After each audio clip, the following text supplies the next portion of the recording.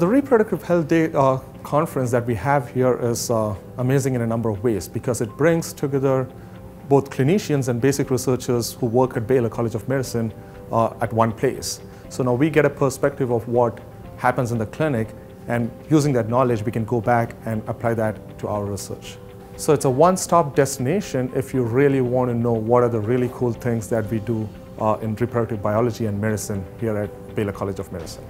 To have an interdisciplinary, interdepartmental, interinstitutional effort to study all aspects of reproductive medicine, reproductive biology in the male and female is really an extraordinary goal and being very well accomplished here by the center. So we're very proud of it. I think it's one of the great centers at Baylor, and its presence in the medical center and presence nationally and internationally is being very highly recognized for good reason.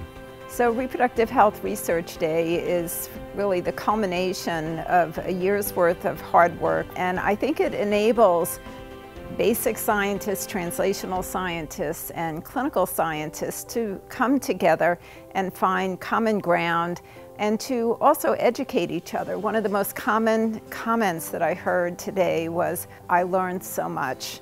And all of these individuals are experts in reproductive medicine, and yet the breadth and depth of our faculty and our speakers was really very representative of the diversity of topics that encompass reproductive medicine. What I'm going to be talking about today is the group of diseases that represent the most common affliction of girls and women who live in poverty. We call them the neglected tropical diseases, and people don't ordinarily think of them as issues of girls and women, but in fact they are the most common diseases of the poor. I think it's very important that the Center for Reproductive Medicine puts on an annual research day. We urgently need new approaches to taking on the major reproductive health issues, not only here in Texas in the United States, but globally.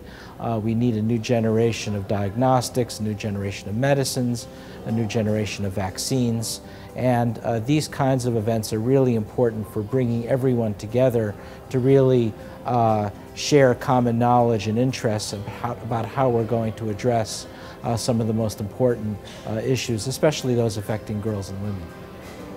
To be chosen as a poster winner in today's symposium was fantastic.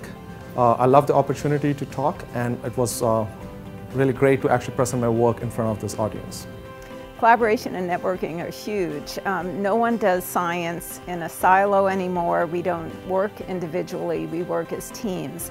And I think that we saw wonderful examples today of teamwork and individuals with multidisciplinary expertise working together to really achieve great results and great progress in advancing our understanding of the various problems of reproductive medicine.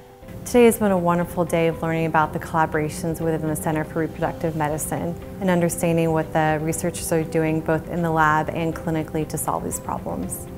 When people get together and share their research, they're able to promote their ideas and to make collaborations which can form better projects for the future and answer clinical questions. I was impressed by the diversity of the speakers, but even more so by the energy and the passion that they had for their science.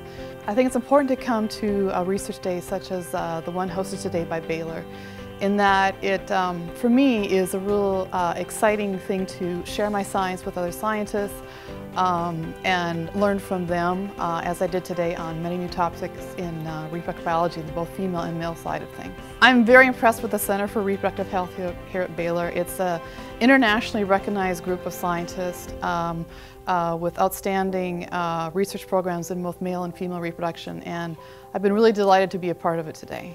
Events such as this really are cross-disciplinary and bring people together from different disciplines to address a specific health issue, such as those associated with reproductive medicine and reproductive health. And it's that kind of experience that I think young people, especially young graduate students and postdocs, don't get often enough. And so this is a great event to bring people together around the concept of reproductive medicine and reproductive health. To bring together a group of people who have a common interest in reproductive health and reproductive biology and medicine just produces sort of synergy of communication that really can only occur in this type of setting of scientific exchange. I don't think that there's a single individual who has not had some problem that is reproductive medicine based at some time throughout their lifespan. It affects virtually all of us.